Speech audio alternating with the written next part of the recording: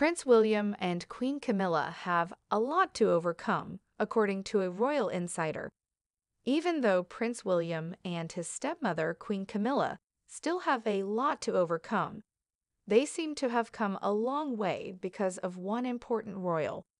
The globe has been ablaze with stories of how Prince William and Camilla Parker Bowles' love blossomed after their 1998 first meeting.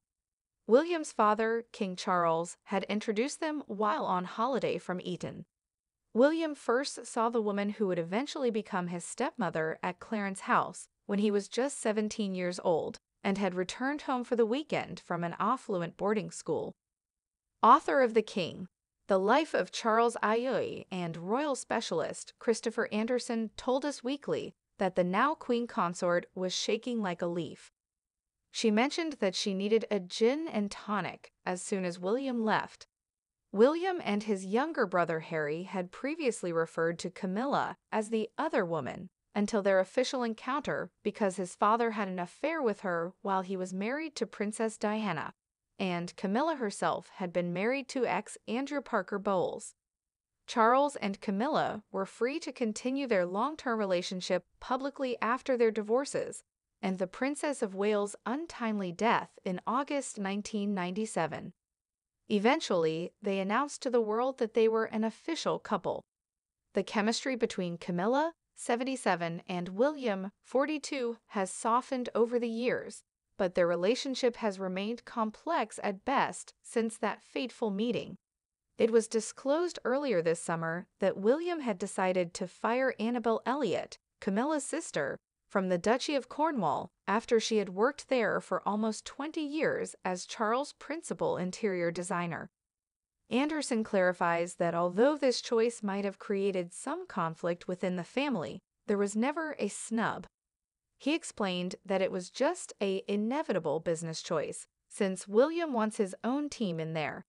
Having said that, given that Princess Kate and King Charles have both received cancer diagnoses and are undergoing treatment, Camilla and William have made considerable strides in recent months. A Parker Bowles family member later stated, "William has warmed up to Camilla over time. The two now have a familial relationship." The source said, "There's a lot to overcome." William and Harry harbored mistrust and animosity toward Camilla due to their unwavering commitment to their mother. They never felt secure enough to really open out to her. But since his brother Prince Harry left the royal family in 2020, William has gone a long way toward mending his fences with his stepmother. The person continued, it brought them closer, since William and Kate didn't want to become embroiled in any more drama.